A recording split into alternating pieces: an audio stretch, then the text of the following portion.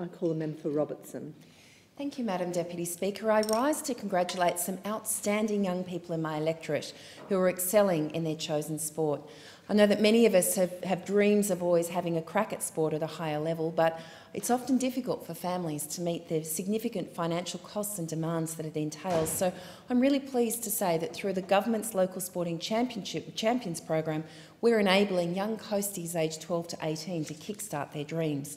These grants deliver assistance towards the cost of things like travel, accommodation, uniforms, equipment, coaching or officiating when they're competing, coaching or officiating at an official state, national or even international sporting event. And it really helps people who are travelling more than 125 kilometres as well, with grants of up to $500. There's been a number of worthy recipients, but this round there are a number of people from my electorate, and I do say that we should remember these names because I dare say they could be people that you'll see in green and gold in years to come.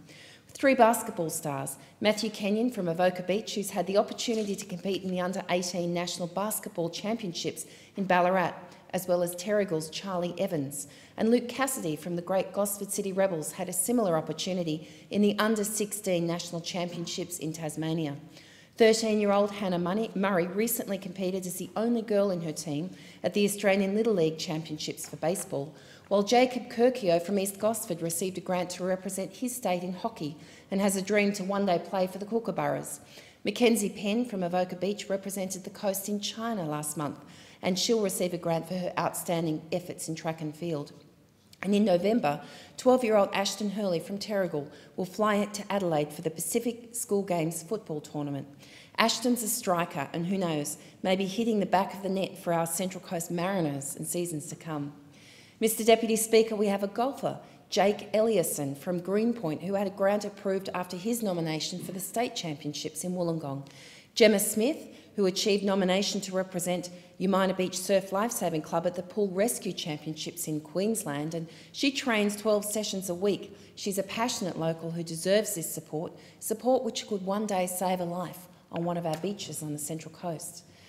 Madam Deputy Speaker, Kincumber residents can rightly be proud of Justin Lenkovic after his recent achievements at the National Karate Championships in Adelaide. His grant will help get a new tracksuit and uniform.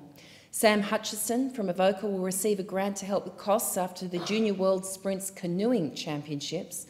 And finally, we have the brothers Tom and Paula Baingang Cruz, boxers from Umina Beach, who next week have the opportunity to go toe-for-toe at the National Golden Gloves event in Queensland. Fantastic achievements from young sporties on the Central Coast. We are proud of them all, Madam Deputy Speaker.